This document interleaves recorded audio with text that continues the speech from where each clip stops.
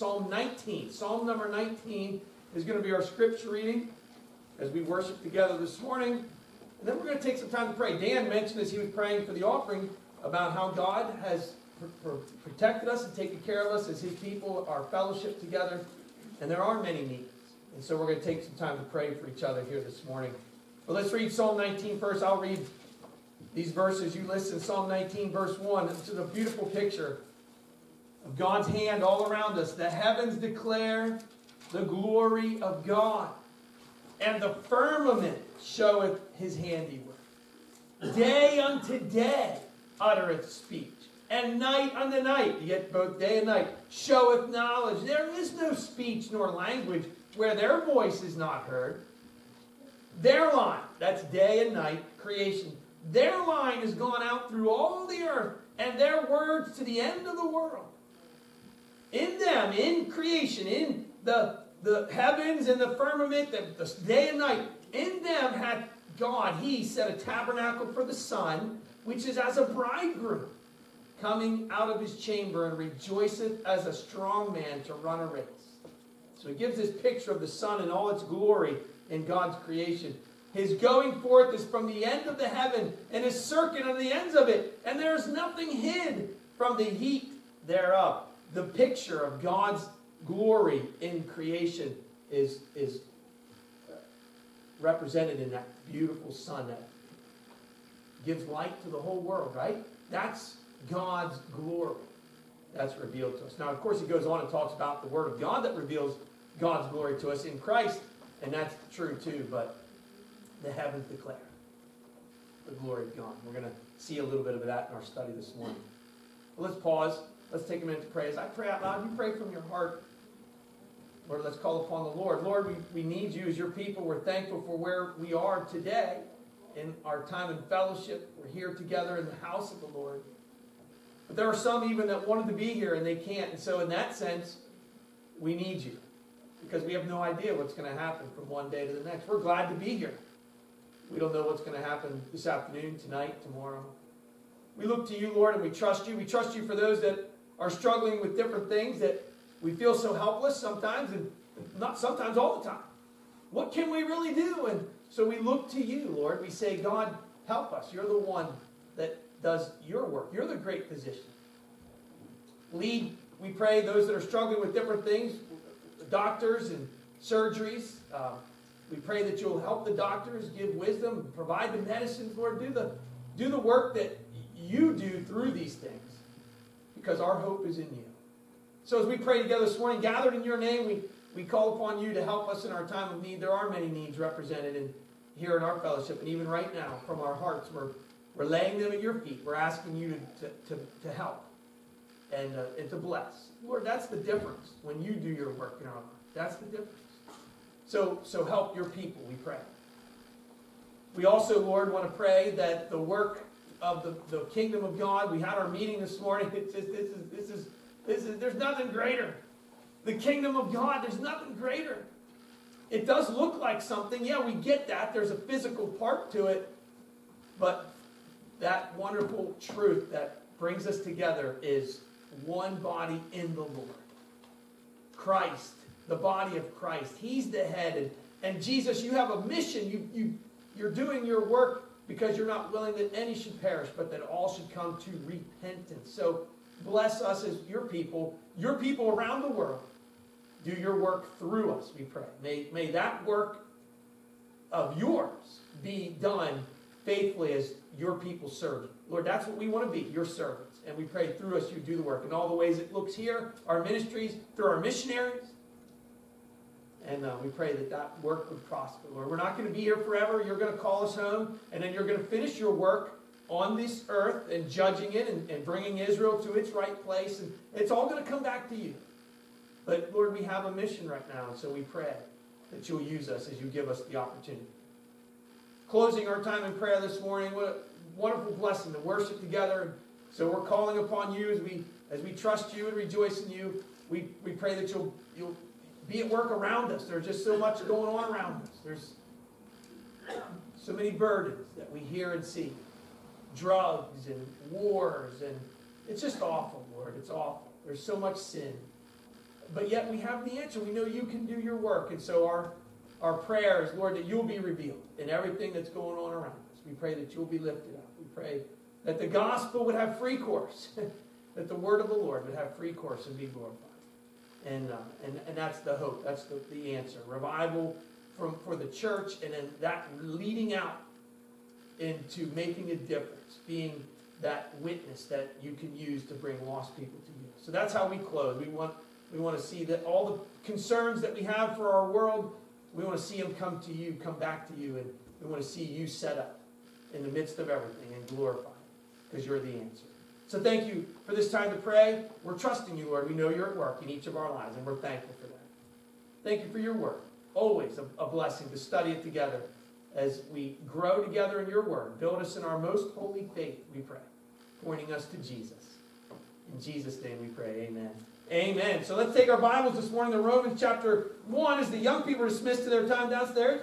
Let's let the young people have their time in God's word downstairs in their class.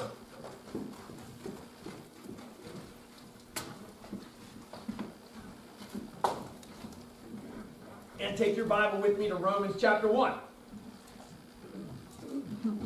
We just started a study in this wonderful letter. All Scripture is given by the inspiration of God. So it's a wonderful word from God for the church at Rome. And it lays the foundation. The foundation for every church. It's the first letter, remember? It's the first letter to the newly formed churches from the book of Acts. Just look at the way God puts his word together. Matthew, Mark, Luke, John, there's Jesus. Now we have the book of Acts. The word of Christ goes out and people are saved, the church is built. And the very first letter, God's word to his church is about, what's the topic? We saw it last week. The gospel. Paul has told us what he wants to talk about in his letter to the Romans. He wants to talk about the gospel of Christ, Romans chapter 1, verse 16. He wants to talk about the gospel of God, which is really where it starts in chapter 1 and verse, where does he use that phrase, verse 1, about he's set apart to the gospel of God. His burden, his heart is for, look at Romans chapter 1 and verse 5, for the obedience of the faith preached to all nations. Romans 1 verse 5, by whom we have received grace and apostleship for obedience to the faith among all nations for his name. So, look at verse 15. Paul wants to preach the gospel in Rome. Verse 15, so as much as in me is, I am ready to preach the gospel to you that are at Rome also. And verse 16, for I am not ashamed. And that's where he starts this progression to his first point. For I am not ashamed of the gospel of Christ. Why? Number 2, the word for. The first 4, I want to preach the gospel because I'm not ashamed of it. Number 2, because it is the power of God unto salvation. And that is what we need. So Paul tells us this morning, he knows that the power of God, he knows that the gospel is the power of God unto salvation. That's what we all need, is salvation. So Paul tells us this morning, number 1, how the wrath of God is against ungodliness and wickedness of man. Verse 18, for the wrath of God is revealed from heaven against all ungodliness and unrighteousness of men. Paul tells us how the wrath of God is against ungodliness and the wickedness of man. And man is wicked. That's what he's going to tell us mostly about this morning. Man is a sinner. Man has turned his back on God. This is what Paul describes for us in our passage this morning. Why we are in desperate need of the gospel and the power of God to save us. We are sinners. And verse 18 makes it very clear that the wrath of God is against us in our sin. We're never going to escape that by our own ability. Look at verse 22. So the main thought this morning, as Paul leads into now his first teaching on this idea of the gospel, he says, I'm not ashamed, it's the power of God, because, verse 17, the righteousness of God is revealed to us in the gospel, because, verse 18, the wrath of God is against sinners. Paul's main point this morning is to show us our need as sinners. We are in desperate need of salvation. We're sinners. So look at verse 22. It's just one of those thoughts as we look at it together this morning. It's just one of them, but it's the one that stood out to me. Professing themselves to be wise, they became fools. This is where we are as sinners before the God of heaven, the one who created us. This is where mankind is, folks. And it's just one of the ways to describe us this morning. Fools. Ignorant of the truth. Ignorant of what really matters. And actually thinking that we have all the answers. But God says we are foolish. There's a way that seemeth right unto a man, Proverbs says, but the end thereof are the ways of death. Thinking ourselves wise, verse 22, professing themselves to be wise, they became fools. And verse 32, just to finish the thought, and then we'll get into all of it together this morning, verse 32, facing God's judgment. So look at how he ends this first chapter, who knowing the judgment of God, remember verse 18, the wrath of God? Who knowing the judgment of God, that they which commit such things are worthy of death, not only do the same, but have pleasure in them that do them. We're in a lot of trouble. Man has turned from God and is on the road of rebellion, having pleasure in sin. And that's why we need the gospel. So it's an interesting study this morning. I was going to say a good study. It is a good study. It's a great study. But it's not one of the easier ones to hear. Because the Bible tells us very clearly about the unrighteousness of man. The unrighteousness of man. We are lost. We're in trouble. We need to know that so that, verse 16, we can understand the power of the gospel to save us because we are in desperate need of salvation. One last thought by way of introduction. There are people today, Bible teachers, preachers, it doesn't matter. There are people today who purposefully ignore and minimize the teaching of God's word on man's sin and God's wrath.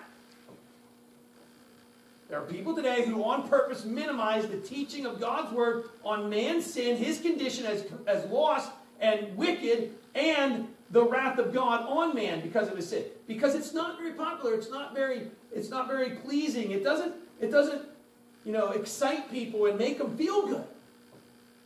And those people are wrong. You cannot ignore the fact of Romans chapter 1 and then chapters 2 and 3 as he gets into it, that man is in desperate need of salvation because we're sinners. And the wrath of God is upon us. So there's a balance. To conclude the introduction part here, there's a balance. We need to... For God so loved the world, and God commended his love toward us, that while we were yet sinners. But we also need to say, sin is real. We are condemned in our sin. Man is apart from God. And Romans chapter 1 makes it very clear. So number one, this is where you see the picture there of the man bowing down to his idols. He's bowing down to... it's whatever he decides to make. As he says, here's my God, and yet the Creator is the one who is God and calls us back to him. So, number one, notice this morning, we need righteousness. Paul points out the message, so I'm connecting. I want us to see Paul's flow of thought as we get into his first point this morning, right? Paul points out the message of salvation in the gospel in verse 16. I am not ashamed of the gospel of Christ, for it is the power of God unto salvation. You guys know what the word salvation means, right? It means to be rescued, to be delivered. This is why he wants to preach the gospel in Rome, verse 15. Like everywhere else, we need to be saved. And the gospel, verse 16, is the power of God unto deliverance, to rescuing, to everyone who believes. That's what it says in verse 16. This is where we find the answer. The good news of salvation from our sin is found in preaching the person of Christ. I'm not ashamed of the gospel of Christ. So his first four in verse 16, it tells us why he wants to preach the gospel of Rome, because it's the power of God and salvation to everyone that believeth. And then his next four in verse 17, he points out what is in the gospel that delivers us. Verse 17, for therein, you see that, the gospel of Christ, therein is the righteousness of God revealed. Paul wants to preach the gospel of Christ because that is where sinners find righteousness. You got to keep these two words in mind this morning. The main point of our passage is the wickedness and sinfulness of man. And that stands in clear contrast. Listen, God is holy. God is righteous. For a person, for a human being to think that they can match and meet up to God's standard of holiness is to deny every teaching of God's word. For a person to think that they can do enough good works to level up with God in His holiness and His righteousness, they are denying the truth. They are deceiving themselves. Our sinfulness is in contrast to God's perfect righteousness and holiness. The righteousness of God, verse 17. So here's a verse we probably all know. For all have sinned and come short of the glory of God. That is the problem. That's why we need rescue. Because the glory of God, get the word glory as in His greatness, His beauty, His wonder, the glory, He's exalted, He's lifted up, He's magnified. The greatness of God, we have fallen short of that. Because we are sinners. So the contrast is clear this morning that the righteousness of God needs to be brought to our sinful lives. It's the only way we can be made right with God. By His righteousness being given to us. Because on our own we are not righteous. So notice the flow of thought here. I want to preach the gospel in Rome, verse 15. Because I'm not ashamed of the gospel. It's the power of God unto salvation. And then verse 17. Because that's where we find the answer. The righteousness of God. There is no good news if we do not need saved.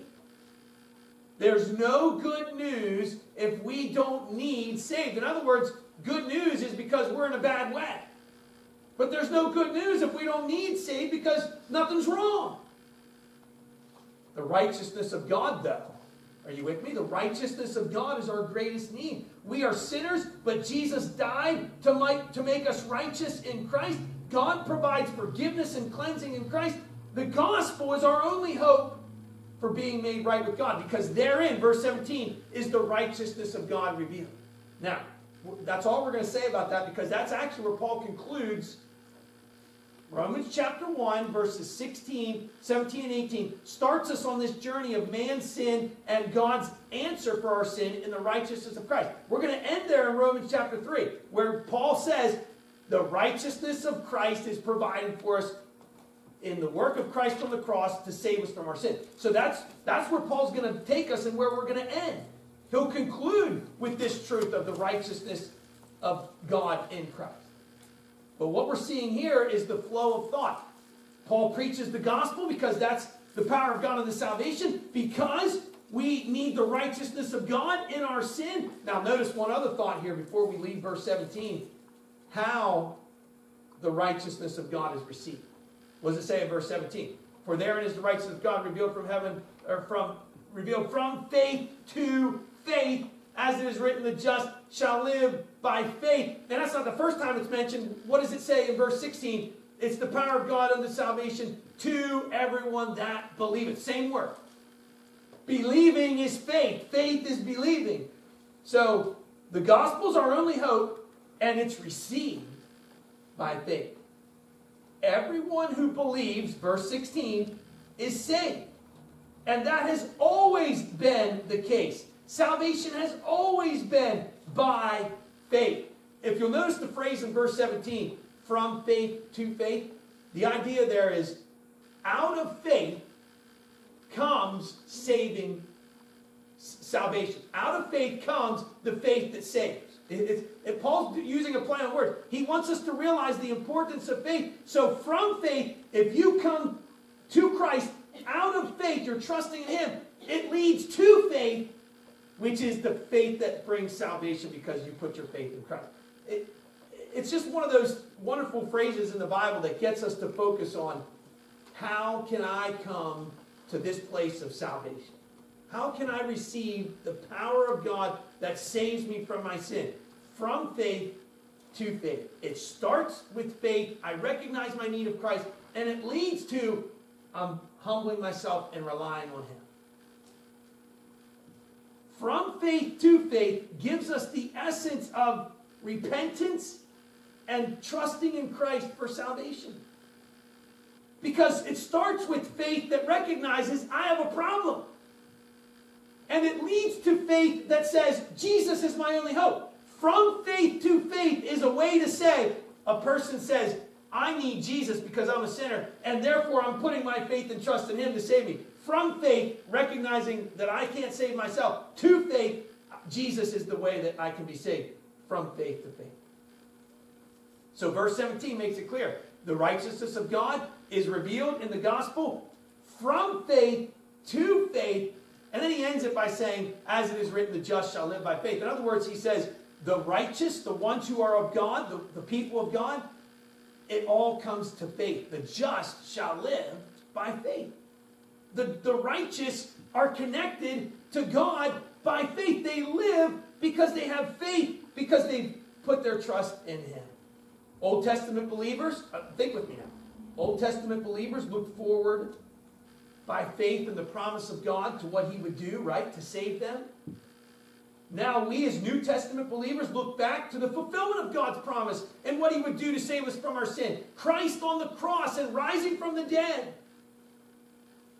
We believe that Jesus died to save us from our sin, just like the Old Testament believers believed that God would provide a perfect sacrifice. So from faith to faith, in that sense of from the beginning of faith and those who believed in the old to the faith of those today, it's always been about faith. But the main thought is when a person says, I am in trouble, my need is for God, therefore I'm going to put my faith in Christ because He's the one who died to save me from my sin. Faith brings new life and salvation. The just shall live by faith. Faith brings new life and salvation. That's the point. We live because Jesus is our righteousness and hope. We are the just, in this verse, we are the people of God because God has rescued us from our sin in Christ. So, the flow of thought, right? Paul wants to preach the gospel in Rome because the gospel is the power of God to salvation. In the gospel, we find God's answer for our sin. Therein is the righteousness of God is revealed. Jesus giving His righteous life for our sinful one, and that righteousness is received by faith. Number two, why is that important? You see how the flow of thought? This is Paul's fourth four. Right? Paul's fourth four in verse 18. Look at verse 16. Here's the first four. For I'm not ashamed. The second four is in verse 17. For therein is righteousness of God revealed from faith to faith. And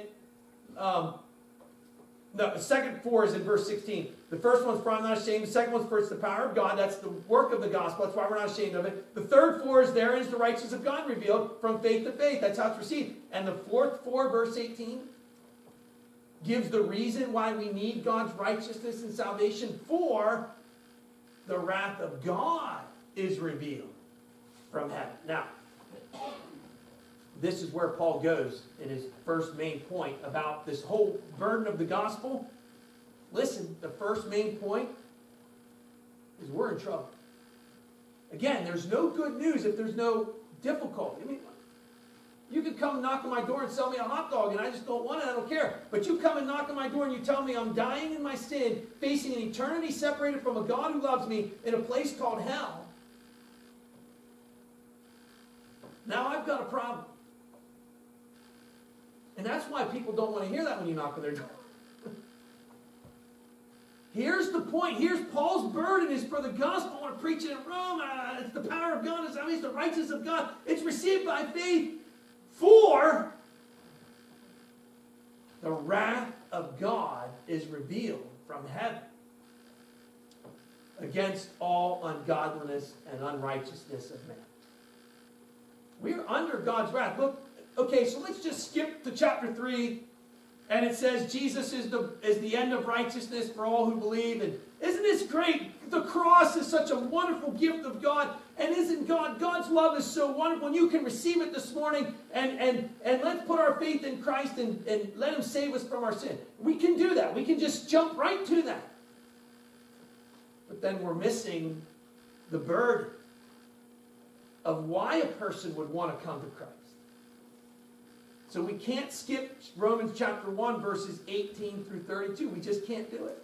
Now, it doesn't mean I'm going to come back to this next week and the week after and the week after. That doesn't mean that's all I preach for myself. Listen to me. For myself, and how awful I am and how ugly sin is and how depraved I am and corrupt and evil. That's not... No, because there is salvation, and then there's life, and then there's the fruit of the Spirit, and there's a wonderful work that God's doing, even though we struggle with sin. But we can't ignore it. We can't just sweep it under the rug and never talk about it. Paul's fourth four in verse 18, in this sequence, in this thinking of his, under inspiration, the point of his message is the reason we need God's righteousness and salvation, because the wrath of God is poured out upon sinners. God hates sin. We don't hear this today. God hates sin. And those who practice sin are under the wrath and judgment of God. That's what the Bible says. The wrath of God is revealed from heaven against all ungodliness and unrighteousness of men. So here's the next phrase. God hates sin. Those who practice sin are under the wrath and judgment of God. We cannot separate the sin from the sinner. And I know we say this, and it's true. God loves the sinner and hates the sin. He does. But a sinner who practices sin and does not repent is under the wrath of God. God's judgment is upon them. Yes, God loves them, but God also has his wrath upon them. A sinner sins because he's a sinner. Listen, a sinner sins because he is a sinner. He's not a sinner because he sins. Now, I'm not trying to usurp, I'm just trying to get us to think. Here's the next phrase. This will help us understand it. In other words, we are not basically good people who just make mistakes every now and then. That's what the world wants us to think. This is the teaching today that ignores the truth of the Bible. The popular preachers today. Just use, I could use any name. Whatever. You hear them. You're a good person. Just try not to make so many mistakes. Or you're a good person and God loves you more than you'll ever know. Which is true. God loves them more than they'll ever know. But they're not a good person. They're in rebellion against God in their sin. But no, you're a good person and you just make some mistakes. So let God's love just kind of flow over you and just make you feel good. We're not sinners because we sin, we do things wrong. We are sinners because we are naturally, by nature, in rebellion against God. Therefore, now think about that. Therefore, we are all under the wrath of God. Yes, God loves us while we are yet sinners, but his wrath is still upon us until we come to Christ, until we turn in repentance and faith to Jesus. Jonathan Edwards, you probably know the name. His message, Sinners in the Hand of an Angry God, is biblical. One of the Bible teachers of today, who's very popular, has taken issue with Jonathan Edwards' sermon. This person said we should not be preaching a Jonathan Edwards type sermon today because God's love is what we need to hear. And I agree, God's love is what the Bible teaches. But until we hear that we are sinners under the hands of an angry God, in the hands of an angry God, then we're not going to want to hear about God's love. Because my life's basically good. I just might need God to help me a little bit. So this whole passage this morning is very important. God's love and wrath is both real and in perfect balance. God can love me in my awfulness, in my rejection of him, in my rebellion against him, in my unrighteousness and corruptness. God can love me because of what Christ did on the cross.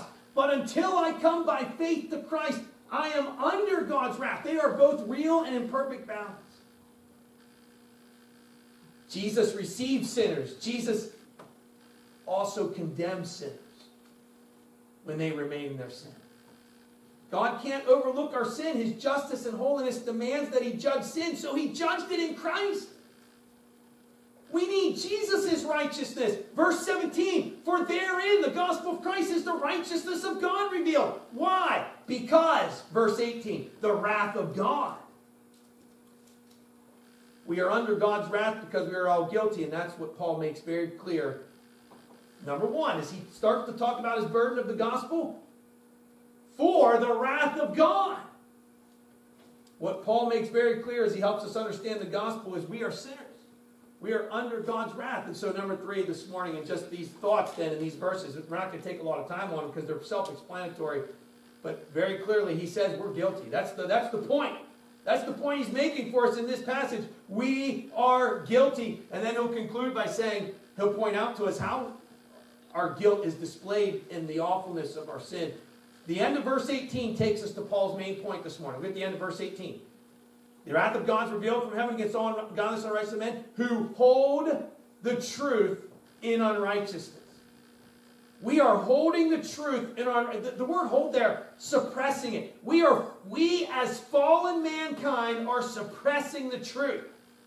Paul starts to talk about why the wrath of God is upon us. What does he say in verse 18? Ungodliness and unrighteousness of men. He starts to describe that. We have rejected God and are going our own way. It says unrighteousness and ungodliness who? Against the ungodliness and unrighteousness of men. Who? This is how he describes us. We are holding the truth in unrighteousness. We are suppressing. We are denying the truth in God. We are denying God.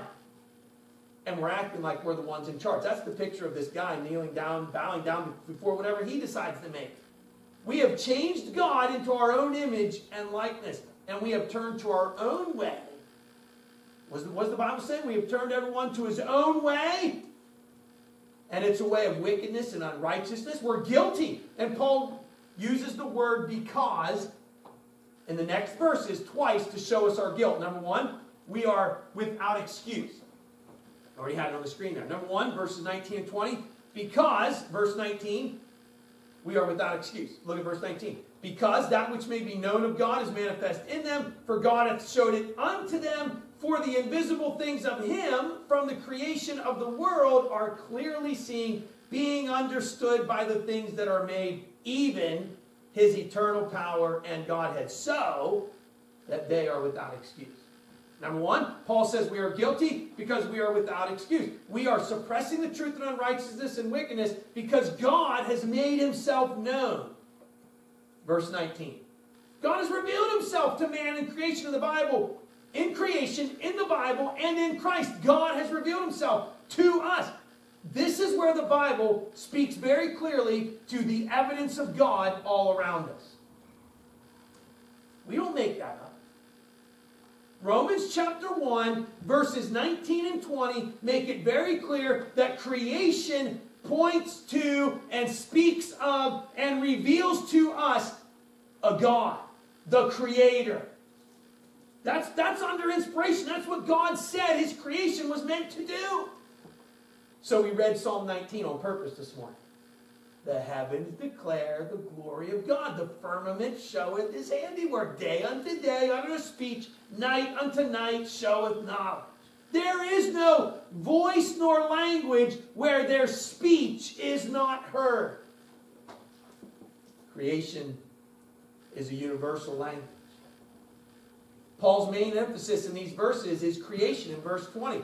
It's his main emphasis. The invisible things of him from the creation of the world are clearly seen, being understood by the things that are made. And what does it tell us? Even his eternal power and Godhead, so that they are without excuse.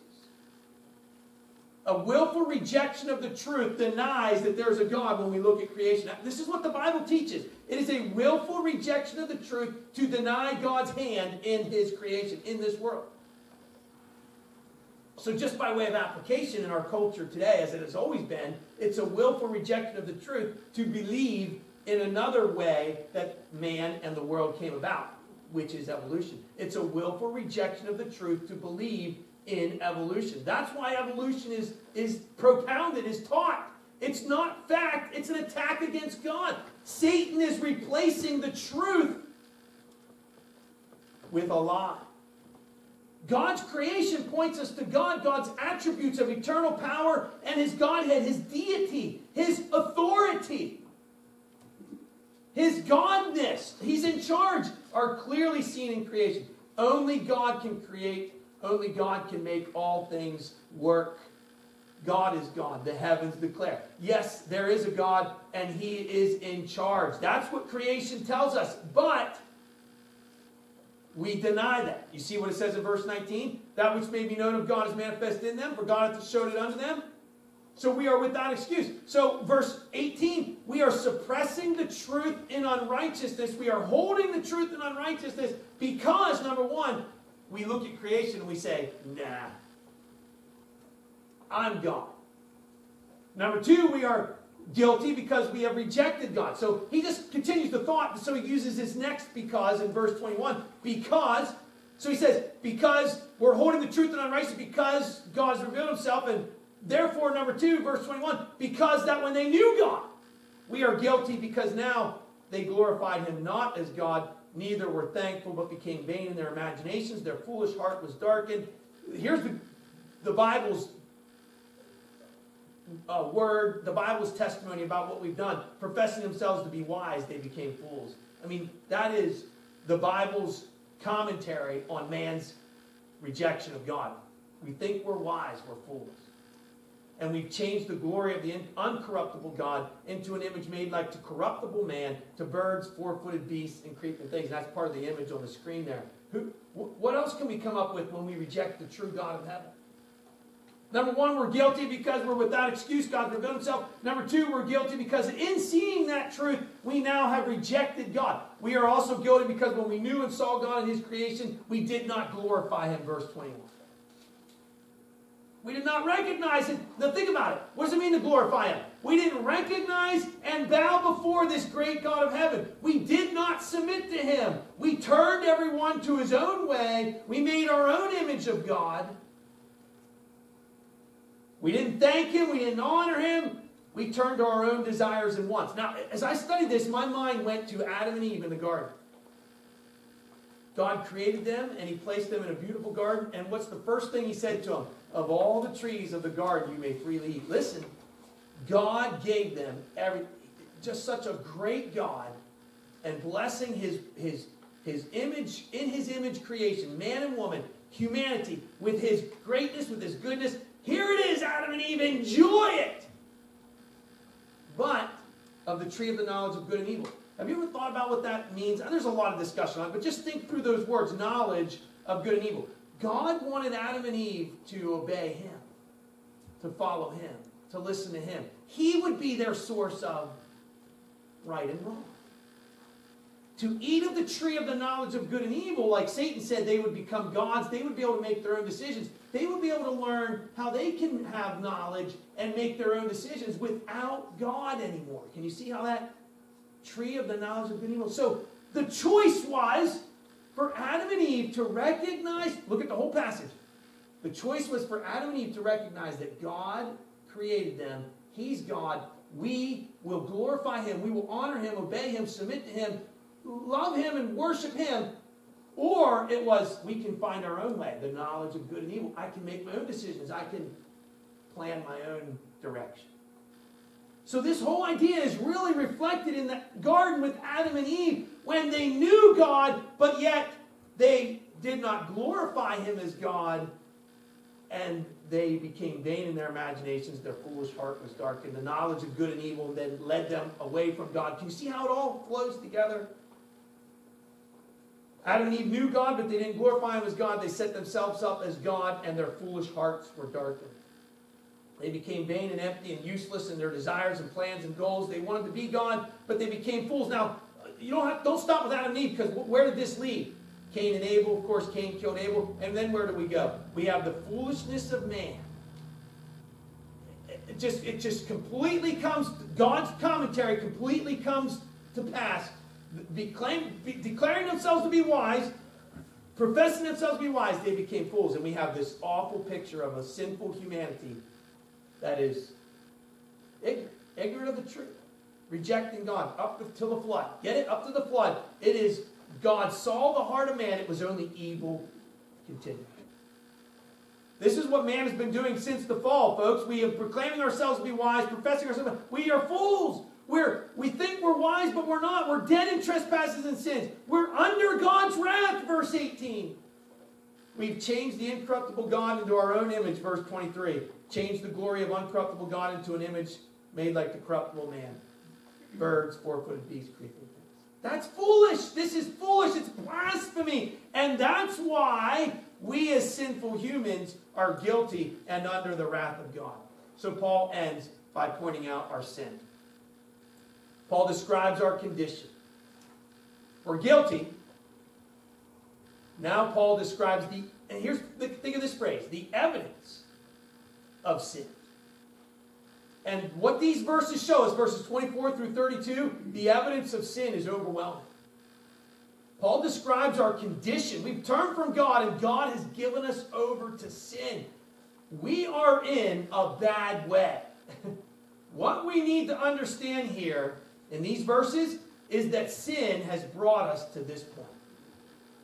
When you and I look as Christians, now let's step back for a moment as a believer, when we look at the things of man, we need to understand that the source of all that is happening in and through man, in a fallen world, we need to understand that the source is his lostness before God, his foolishness before God, his, what's the phrase, his suppressing the truth in unrighteousness. This is where it leads.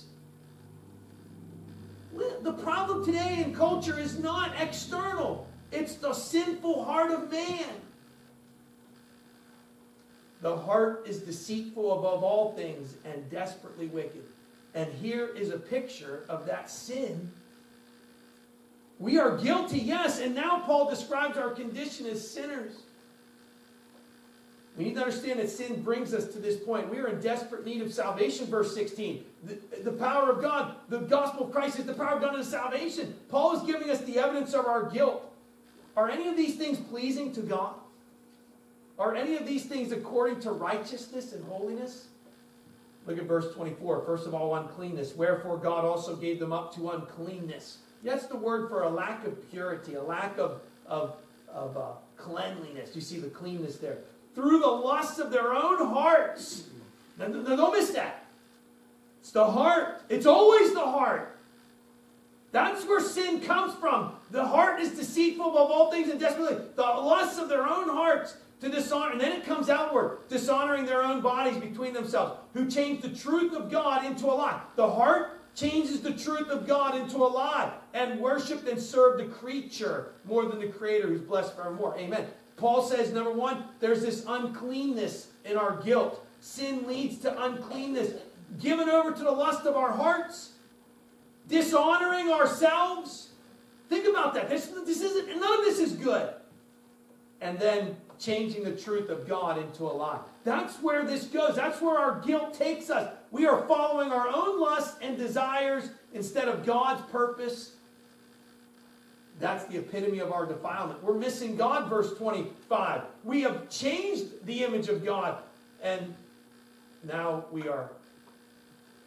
The end of verse 25, we aren't blessing it. We don't see what really matters. We're far from that purpose of our creation. Number one, we are unclean. Number two, we're sinners because of our vile affection. Again, this doesn't need a lot of defining. You just read the words and you understand. Sin leads to vile affections, verse 26. Remember verse 24, it says, God also gave them up to uncleanness. Look at verse 26. For this cause God gave them up unto vile affections this time. Now think about that word, vile affections, desires, vile, evil desires. For even their women did change the natural use into that which is against nature. So we have this natural, this don't think of like Mother Nature. Think of God's plan and creation. That's the nature referred to here. What was God's original purpose? The natural use against that which is against nature, verse 27. Likewise also the men, leaving the natural use of the woman, burned in their lust one toward another, men with men, working that which is unseemly. The whole passage is against nature, improper, against what's seemly and right and good, and receiving themselves that recompense of their error which was meet.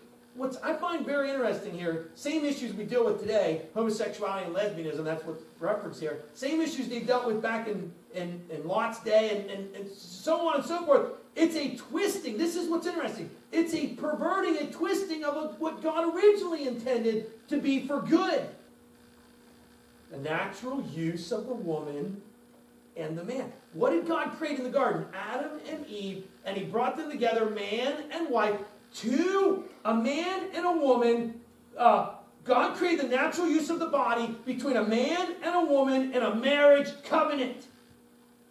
But sin, are you with me? This is the context. We are guilty. Here's the evidence of our sin. It leads to vile affections, which is unnatural, a twisting of God's original purpose and plan for the desire of a man and a woman in marriage. Homosexuality is a picture of sin's defilement and corruption. I find it interesting that God uses that as the picture, because it's clear. You can't argue with it. Although we have many people today who say it is natural and it should be accepted and it should be condoned as just love.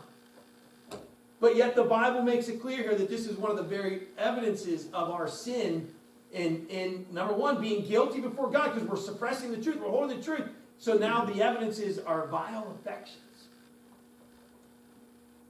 Lastly, number three, we're given over to a reprobate mind. Paul concludes our condition by pointing out how our corrupt thinking leads to our sinful behavior. Verse 28. He gave us over, verse 24, to uncleanness. He gave us over, verse 26, to vile affections, verse 28. And even as they did not like to retain God in their knowledge. We don't want you, God. So God gave them up to a reprobate mind, to do those things which are not convenient. We have a reprobate, rebellious, obstinate mind and heart.